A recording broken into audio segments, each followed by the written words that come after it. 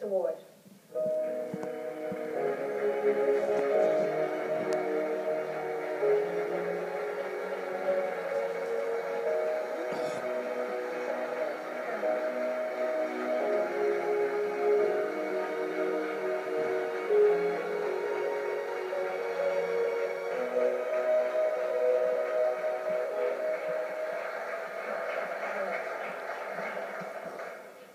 Orla, congratulations on your awards. I know you really have followed your passion in life, and many people have supported you along the way.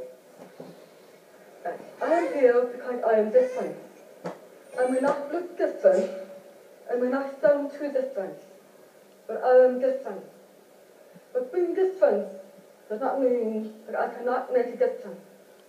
I teach music. There are many great men but better teachers than I am. But what I teach and what I have learned is much more than music. Yes, I am one of the profoundly deaf, and my eyesight is not the best. But I hear music.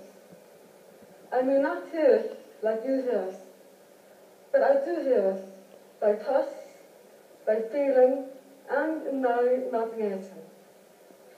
My dream, because I do have a dream, is to bring music to the deaf, to bring music to all the functionally impaired people. It can be done. I'm true to that, and I can prove it. I'm going to find out. I want to send a message to the Department of Education, to everyone. And the message is that I support the IBS campaign that says deaf culture and deaf blind awareness and as sign language should be school subjects for all schools.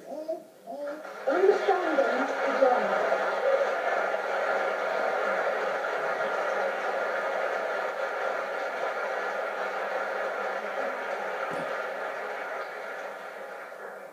Understanding is learning.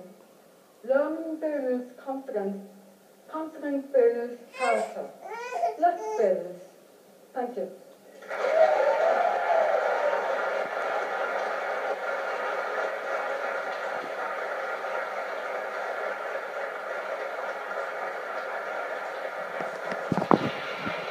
Thank you, Angela Kearns from Rehab, and our wonderful interpreter, Ray Green. Wasn't that so powerfully put, ladies and gentlemen?